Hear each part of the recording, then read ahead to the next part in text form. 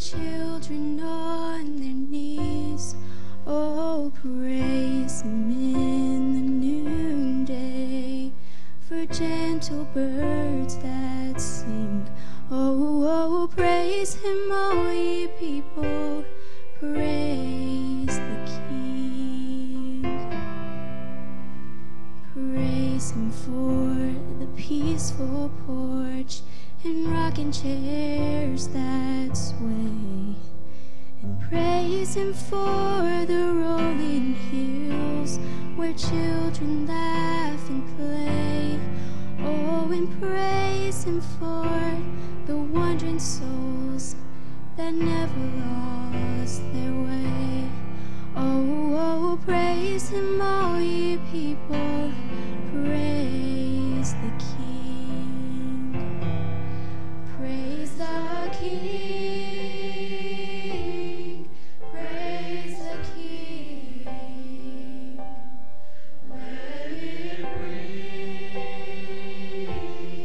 praise the King.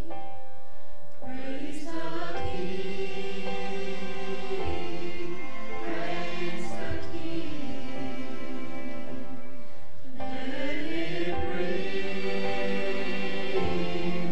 praise the King. And praise him for the blood that fell and bloomed a rose that day.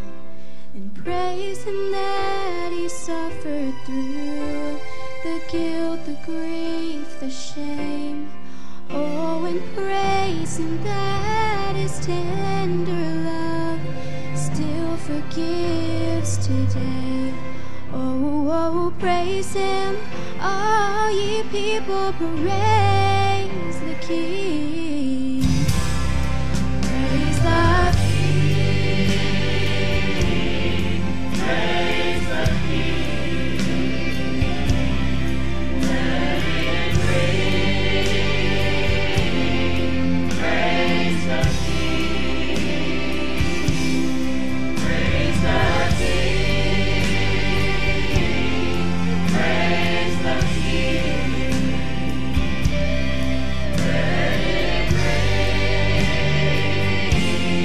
praise the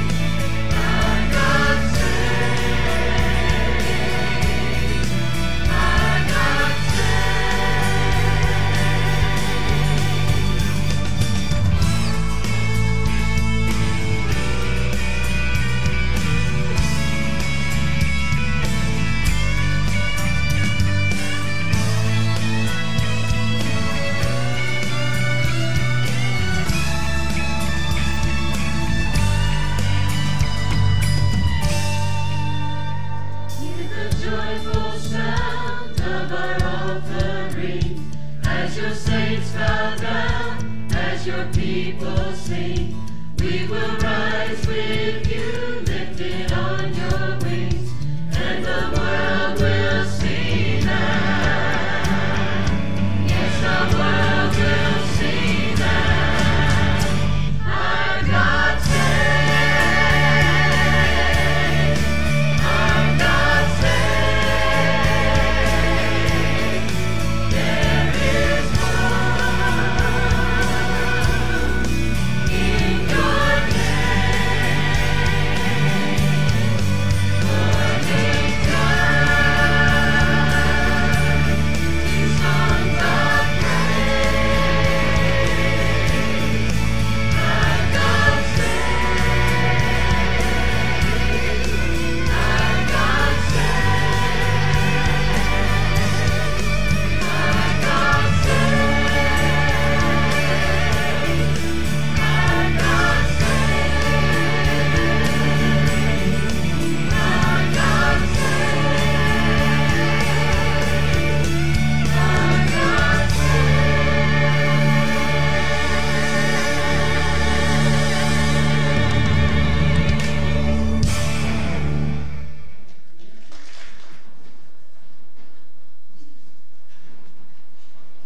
Good morning. I'd like to welcome everyone to Westfield Baptist Church this morning. I would like to share something with you that the Lord pressed upon my heart this morning. That this morning is Father's Day. And you need to know your Heavenly Father loves you this morning. Amen? I want to share that with you this morning as we get ready to jump into the Scripture this morning. I would tell you it's an honor and privilege to be here again this morning. We was here last week, and I shared with the 8:30 service this morning, Westfield Baptist Church, you have made me and my family welcome. And we want to thank you and praise you for that. That's a testimony for your church that we're strangers and you've made us feel welcome. So we want to thank you again for giving us the opportunity to be here. But I would ask you this morning, if you have your Bibles with you, I ask you to open up to the book of Psalms. We'll be reading from Psalms 128 this morning. This is a very, very dear piece of Scripture that the Lord laid upon my heart as I was reading and studying God's Word. And He gave this to me, and one of the things you'll see from our title up here this morning that it is a psalm for God's divine design for the home. God's divine design for the home. I would ask you this morning, if you found your place here in Psalms 128, I would ask you to stand this morning in honor to the reading and the reverence of God's holy, infallible Word this morning. I'll be reading all 6 verses of Psalms 128. And the Bible says, "Blessed is everyone that feareth the Lord, that walketh in His ways. For thou shalt eat the labor of thine hands. Happy shalt thou be, and it shall be well with thee. Thy wife shall be as a fruitful vine by the sides of thine house, thy children like olive plants round about the table. Behold, that thus shall the man be blessed that feareth the Lord. The Lord shall be blessed thee out of Zion, and thou shalt see the good of Jerusalem all the days of thy life." In verse number 6, the Bible says, "Yea, thou shalt see thy children's children, and peace upon Israel." Let us pray. Dear gracious Heavenly Father, God, we just want to thank you so much for being here this morning. God, we want to thank you for the wonderful singing, the praise that's been offered up this morning. Now, God, we just ask you to bless the reading of your holy word. God, I pray right now, Lord, as it touches lives, Lord, I pray you prepare our hearts, God, to receive the message that you've given this morning. And God, I pray, Lord, as we leave, God, we know that, Lord, you have a divine design for the home. God, that we have Christian homes here at Westfield Baptist Church. And God, most importantly, I ask, Lord, if there's one here this morning that's not saved, God, I pray right now, Lord, you prepare their heart.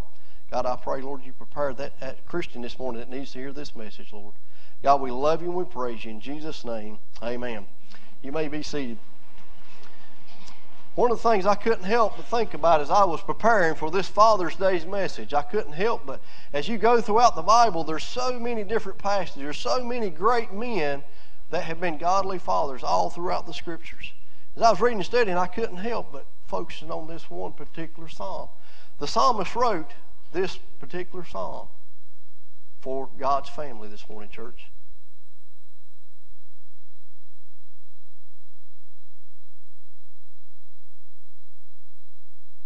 What God has revealed for us. Church, I want to share with you this morning, if you're a father this morning, we are celebrating Father's Day. Fathers, dads, all around the building, I challenge you this morning that you have a fearful assignment laid before you. to be the godly leader, the godly provider of your home this morning. Amen? I want you to think about this morning, because if you have children, if you have a family, God has blessed you. And I want you to think about something. Outside the doors of this church lays a dangerous minefield. A dangerous minefield that you try to struggle and challenge, where you try to protect your children, you try to protect your home from all the different things that's out there. As we look around, we see the landscape. It's littered and wrecked with families all around, for they've been destroyed. These families have been destroyed by financial pressures, devastation, shattered immorality, and devastated by the drugs and alcohol that plague the world in which we live in this morning. Amen? Church, think about that. There's a minefield outside the doors of this church. And men, this morning, if you're a father, you have been called to protect your family this morning from all the dangers that lie outside these doors. As we study and look at God's Word, I couldn't help but think about what used to be wrong is now considered right. Amen? Makes no sense. What's right is wrong. Church, it's the world we live in. It's perverse. It's so twisted anymore. Isaiah chapter 5, verse number 20, the Bible says, "Woe unto them that call evil good and good evil." Is that not the world in which we're living in today? Everybody, you look around. Church, I could sit up here all day and give you example after example. All the problems that are plaguing this world today, and we stop and we look around, and it's not like it was 5 years ago. It wasn't like it was 10 years ago. Everything is so twisted and out of whack. But don't you think about that this morning, church. Think about this very carefully. Dads, fathers, you would love to surround your children. You'd love to surround your home with your arms, with all the protection that God could possibly give you, and shield from any harm coming to your family, from anything from the outside world coming in. But at the end of the day, we have to stop and ask ourselves, America will not change, church, whatsoever until we change our homes. Amen? Think about that. The country in which we live in, it's not going to change until we take a stand and say we're going to change our homes. Dads, I challenge you this morning. I challenge you. Change your home today. Don't wait. Do it today. Change your home today and say, I'm going to have a godly home. We're going to look this morning at the godly divine design of what God intended for our Christian homes to be this morning as we look at this psalmist. Psalms 128 was written for dads to identify God's perfect plan to have a godly home, church. Amen. Ain't that what you want this morning? Do you not want a godly home? Amen? Maybe a handful. Hey, I want a godly home in my house, church. I love having a godly home. But that responsibility comes on the weight of my back. Amen? It's a heavy responsibility, and I don't take it lightly. God gave us a perfect example of Adam and Eve over in the book of Genesis. Right from the beginning, God gave us an example of what a godly Christian home is supposed to be. When God created Adam, He created Adam in His own image. Y'all know the story, and then he took one of his ribs out and He said, I'm going to create him a helpmate. I'm going to give him a woman to come alongside of him, to help him along the way. God's perfect idea of what a home should be. One man, one woman, and then on top of that, He instructed Adam to go out and take care of the garden. Amen? Take care of your family this morning, church. He instructed Adam and Eve right from the get-go to take care of their family. A godly institution that's been ordained in heaven this morning for each and every one of us to say, you know what? I want a godly Christian home this morning. Amen? I was sharing with some this morning. This psalm was written for me this morning. I thought I have done such a great job, a such grander job in trying to have a good godly home. I come to church. I got a godly wife. I've got a godly son now. Amen? I think I've done so much, but as I read and I study God's Word, and I think there's so much more I can be doing. There's so much more I can be doing to influence my family. And I couldn't help but, as we read this psalm, it just lays out perfectly, verse by verse, the divine design that God has intended for our families this morning. Church, one of the first things I want us to look at this morning, dads, is I've challenged you, I've told you the ultimate responsibility comes upon your back this morning. The very first point we look at this morning, the character that you live. The character in your life that you live in daily and daily out, that's what your family sees, that's what your children sees, that's what the world sees. And you say, well, Brad, I've heard that before, and I'm at church this morning, I brought my kids to church, and I've done the right thing. Yes, you have. But let's look at verse number 1 and 2, what the psalmist instructs us to do. Verse number 1, the Bible says, blessed is every one that feareth the Lord, that walketh in His ways.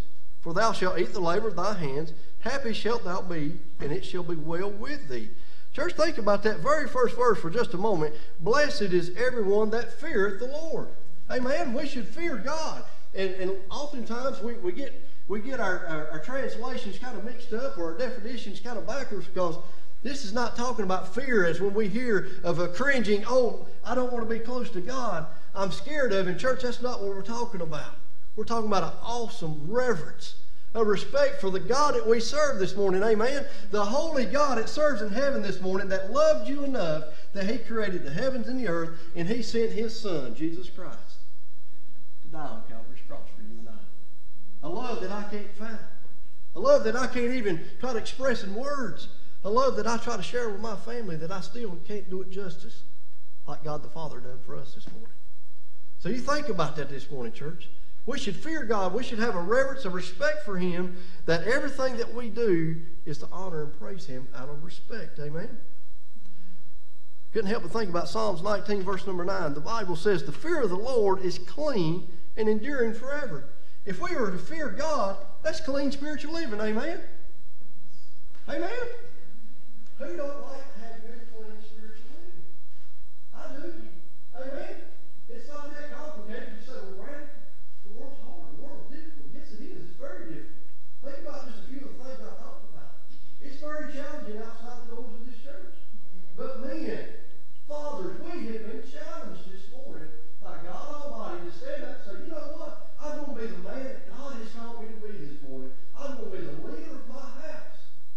And I'm going to have the perfect divine design. The design that God created for my home. Is that not what you want, men? You should have a little smile on your face. You know what? God has blessed me with a family this morning, and I don't take it lightly, and I'm going to answer the call. Amen. I'm going to step to the challenge and say, I'll be the very best dad I can be, because that's what God wants us to be as morning fathers. He wants us to be our very best. And that's going to happen in our daily lives, how we live each and every day, and how we're walking with the Lord.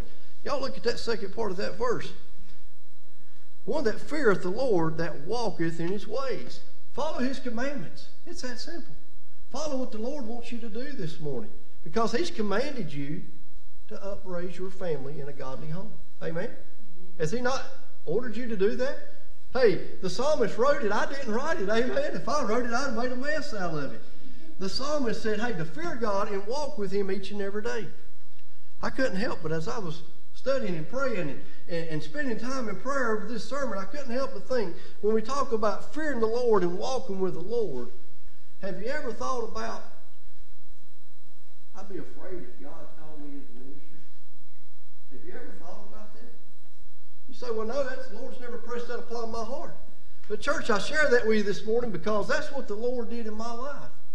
He started speaking to me and giving me different things, saying, Brad, you're going to preach. I'm going to call you to be a pastor of a church. And I said, oh, Lord, not me. I do good to take care of my own life, much less, there's a couple hundred y'all all together, amen. You know, I think, what a challenge and awesome responsibility to pastor a church. It's scary. And I said, Lord, I don't want to do that. But the more I prayed about it, the more I seek God's will, I started thinking about, what if I'm not obedient to God? What if I don't do what he wants me to do? Church, that's scary, sacred ground. Amen. Because I started thinking about, what if something happens to my family that he's blessed me with? He's blessed me with a beautiful wife. He's blessed me with a beautiful child. And I thought, what if something happens to them because of my disobedience to God? Amen. That's scary ground this morning, church. So fathers, this morning we're challenged to fear the Lord and walk with him so we don't have these type of problems in our lives. Because when we start fearing out of the wrong fear, wrong respect, the wrong reverence, that's when we're getting away from God. We're falling off course. We're falling off track this morning. I want to share with you this morning. Look at verse number 2. For thou shalt eat the labor of thine hands. Happy shalt thou be, and it shall be well with thee. Church, I want you to think about that second verse. Our families need to see us working towards a different purpose. Amen. And I'm not talking about, I know, hey, don't misunderstand what I'm saying. We have to work and we have to earn pay and we have to provide for our families. But our family needs to see us working for the Lord this morning. Amen? They need to see us have a little bit of a zeal, a little excitement about us that we want to come to church, we want to serve the Lord, and we want to do it with the right frame of mind. Amen? Amen. I tell you, church, I like to have a good time. If y'all not figured out anything about me, I'm a happy person. I like to have a good time. And quite frankly, my wife calls me a nut half the time. Amen. Y'all ask her, she'll tell you. I like to come into God's house and have a good time. I like for my son to see me and my wife having a good time, being happy. Because if they're not seeing that in our lives, why would they want anything we've got? Amen. Y'all think about your youth group. You've got an awesome youth group. These children are watching our lives. It's not all what takes place back here. It's about what they see on your face, how they see you act, how they see you worshiping the Lord. Do you have a smile? Do you have a zeal about you? Because the psalmist says, happy will you be if you're working for the Lord this morning. Amen? That's good times, church. I like to have a good time. And I couldn't help but reading and studying this. My wife, hey, I don't apologize to her this morning, honey. Forgive me for this. I want to share a personal story with you guys about in our own life. Because my son, he mimics everything that Dad does. Amen. Y'all know what I'm talking about? He mimics everything, the good and the bad. Praise God, there's plenty of both. Amen. I'm not perfect. But I won't never forget, my little boy was about 3 years old. And we was at home playing one day, and Misty, my wife, she wasn't at home. And we started wrestling and playing, and he said, Daddy, we're not supposed to be wrestling. Mommy said not to wrestle. And I leaned over real quietly, and I said, guess what, son? Daddy's the boss of this house. Amen. I said, Daddy's the boss of this house. And we wrestled and played, and we had a Royal Rumble there in the house when Mom wasn't at home. We liked to wrestle and play. And about a week went by, and we was at home cleaning the house, and I heard my wife say, Britton, went in your room and pick up your toys. And he said, Mommy, I don't have to. And I was in the kitchen, and I was like, oh, wait a minute, where's this going? She said, what do you mean you don't have to? He said, you're not the boss of this house. Daddy is the boss of this house. And I went running. Down the hallway. Whoa, son, that's not what I meant. Don't repeat that. He said, but Daddy, you said you was the boss of this house. Let me share you something with you this morning, church. I feared my life. I had a reverence for my life at that point. Some of you laugh and you look around. Some of you dads, I got the look. Hey, man, I got the look. And I said, uh-oh, I messed up. Church, I share that story with you this morning because it's funny, but my son still to this day, every once in a while, it comes slipping out. Mommy, Daddy's the boss of this house. And I just cringed. And I'm like, please don't say that again. But church, our children, they mimic what we do. Amen. They mimic what we say in every aspect of our life. We can't pick and choose. If it was that simple, if I could pick and choose and say, now, son, this is what you're supposed to do that Daddy does. This is okay. But now when Daddy does this, don't do that. Y'all see what I'm saying? How would that twist the mind of your child? Because that's oftentimes what we do. And we don't mean to do it. We do it in our own lives, and we don't really mean to do it. But that's oftentimes what happens. So when you think about the character that you're living, you got to think about how you live in your character each and every day in front of your children. Because dads, that's an awesome responsibility this morning. And I couldn't help but think about, not only is it about the character there that he lives, it's about the companion that he loves. Amen. Y'all look at this wonderful scripture this morning. Look at verse number 3. And the Bible says, thy wife shall be as a fruitful vine by the sides of thine house. Thy children like olive plants round about the table. A wife shall be a fruitful vine in the sides of thine house. If you start looking at translations and looking at the different things of the Greek and the Hebrew, that word by the sides, that means inside, in the middle of the home. When you start focusing on the middle of the home, that's where the wife is. A good wife is like a fruitful vine that she will cling to her husband. She will cling to her helpmate because he leadeth her in the godly life, the godly example that he lives each and every day. Amen? Dads, fathers, that's what we should be doing this morning. We should be setting an example not only for our children, but for our wives as well. Because if we're leading the godly life that God has divinely designed for us, it will show forth in all aspects of our life. And our wife, our helpmate, she will see it. Like a vine, she brings forth good fruit. The mother is in the home. She's going to be there working. She's trying to keep the home. Mothers, moms, I'll tell you this morning, you have just a big, awesome responsibility, such a big obligation, just as the father does, because you should be keeping a good, tidy, clean Christian home. Amen? Amen. That's the same thing that you should be doing just like the dad. It's an awesome responsibility because we think about where does our direction come from? It comes from the Heavenly Father. Amen. All of our direction, everything we do in life, it comes from the Heavenly Father. So if we're focusing on Him, our home should be godly homes, right? Amen. That sounds simple enough, does it not?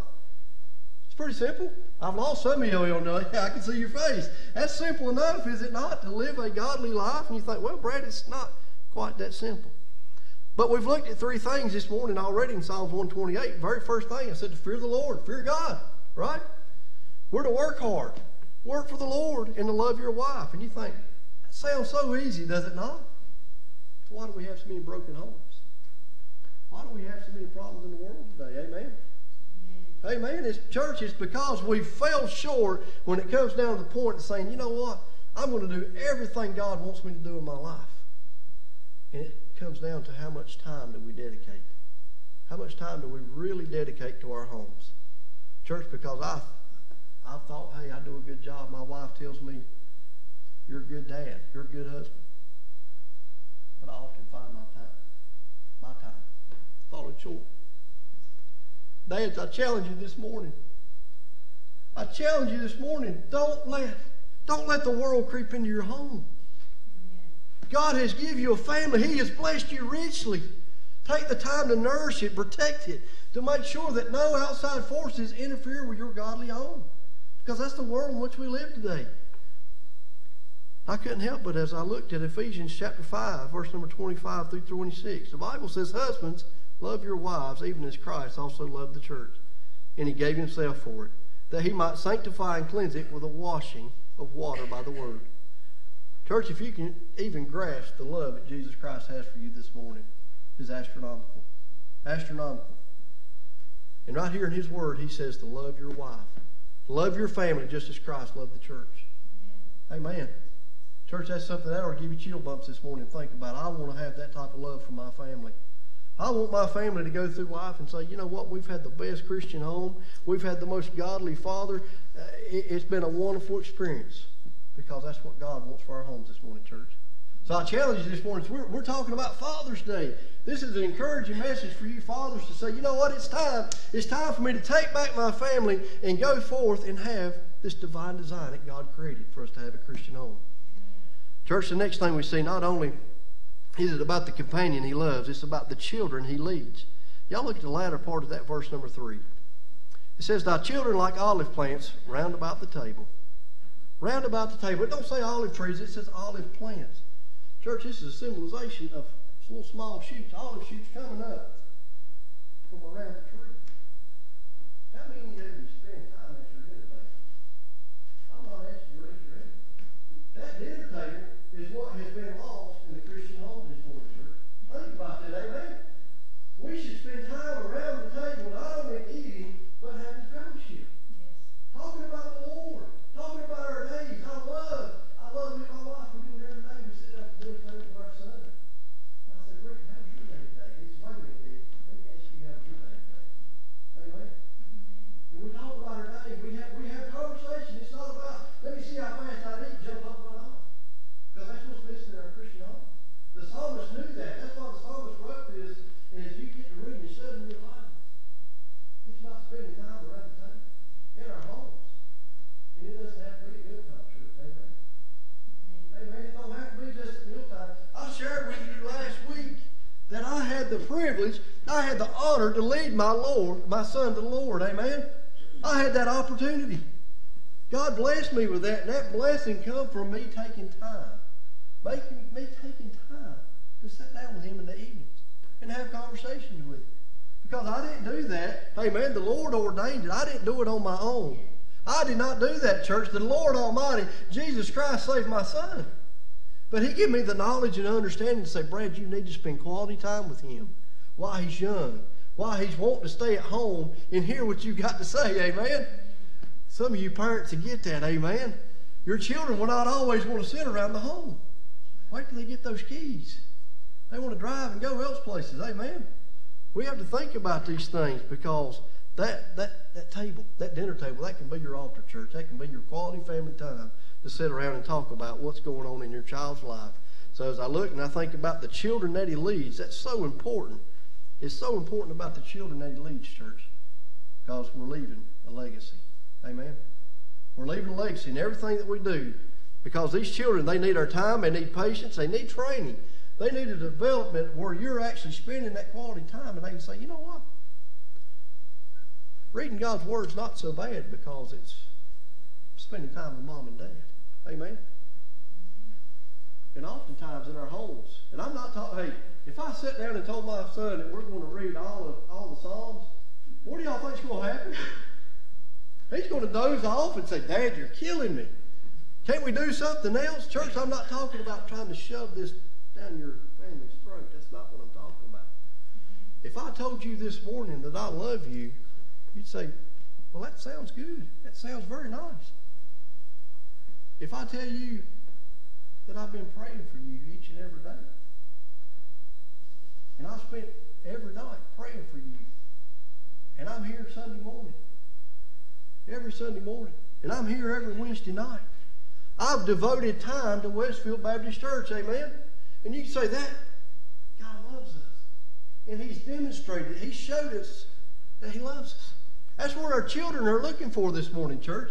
For you to devote your time, spend some quality time with them, and demonstrate how much you love them. And it comes from spending time with them, amen? It's not in buying them something. It's not in providing the roof over their head. It's not in buying them something to eat. Now, don't get me wrong, those things are nice, amen. I like having a roof over my head. I like having food to eat. But my son would rather spend quality time with me than anything else in this world. That's all he ever asked for me. That's all he ever asked. He wants to spend time with me. So, church, we got to really focus. Where's our time? Where's our time really being spent in the home? I want to share something with you this morning. Staggering number. In the average Christian home, you notice I said the average Christian home, in the United States of America, right now, 2017, the average time that a father spends with his children, average quality time, is 7.5 minutes a day. Think about that for just a moment. 7.5 minutes a day. Now, church, I'm not talking about that you're at home and your kids are running around, they're playing and they're in and out. I'm talking about quality time. There's 24 hours in a day. You do the math. 7.5 minutes is not quality time. Amen? That's where the church is hurting this morning. That's where our homes are falling apart because we're not spending that quality time with our children. Church, I challenge you this morning. Dads, fathers, I encourage you to spend that quality time with your kids because we're fixing to see it will pay off. I promise you, it will pay off. Y'all look at verses 4, 5, and 6. It says, Behold, that thus shall the man be blessed that feareth the Lord. The Lord shall bless thee out of Zion, and thou shalt see the good of Jerusalem all the days of thy life. And yea, thou shalt see thy children's children, and peace upon Israel. I'll tell you what's so amazing about this. What's so amazing about this is the contribution that you leave behind, church. Fathers, dads, the contribution you leave behind, it won't go unnoticed. It won't go unrewarded. The psalmist says that He will bless you. He will pour His blessings out upon your families. He will pour His blessings upon the nations. Amen? And He says I'll do it for generations to come. Church, that ought to make a Baptist smile this morning and think about if I've got a godly home, if I'm raising my family the way God ordained it to be, and I'm setting the right Christian example, it's going to keep going. Amen? It's going to keep flowing. My little boy, he sees us living a godly home this morning. He sees us come to church. Hey, he loves y'all's youth group, by the way. He's having it along. He might have booed us to death for to go to children's church this morning. Amen? He come here having a good time. And that's what he needs to be doing, is having a good time. But those are memories that will last a lifetime. The things I teach him, the things that he sees, the things that you guys teach him here at Westfield Baptist Church will last a lifetime. It'll be for generations to come. So Westfield Baptist Church, I want to challenge you this morning as we come to a close. I want you to think about something. The legacy that you leave behind, the legacy will last for years to come. And God will bless you for it. So the very last thing I want to tell you this morning, Westfield Baptist, if we're going to move forward, if we're going to be a productive church here in the community, if we're going to say, hey, we're going to have the most grandest church, we're going to be able to worship the Lord, we're going to invite families in here, we're going to do all these things, we've we've got to get our homes in order first. Amen. It's time, dads, fathers, it's time for you. When you go out this morning, I challenge you, I urge you to go home and say, you know what? That message was for me. That psalmist wrote 128 just for my life, because I want to go home and have the godly, divine design home that God wanted for me. And it all comes down to me spending that quality time with my family. Amen. Westfield, if we're going to move forward, we have to go home and fix our own homes first. Amen. That's the first thing we got to do. So as we get ready for the invitation this morning, I challenge you, as we come to a close, I challenge you as you read this psalm. It's Father's Day. God, if you're a father this morning, God blessed you. Amen. He blessed you to be a father. He gave you riches above measure. So I challenge you this morning, as we get ready to come to the sacred time, this sacred time of response, to say, you know what? I've not been the dad that I should have been. I could have been a better father. I should spend more time with my wife. I should spend more time with my children. It can start right now, church. It can start right now.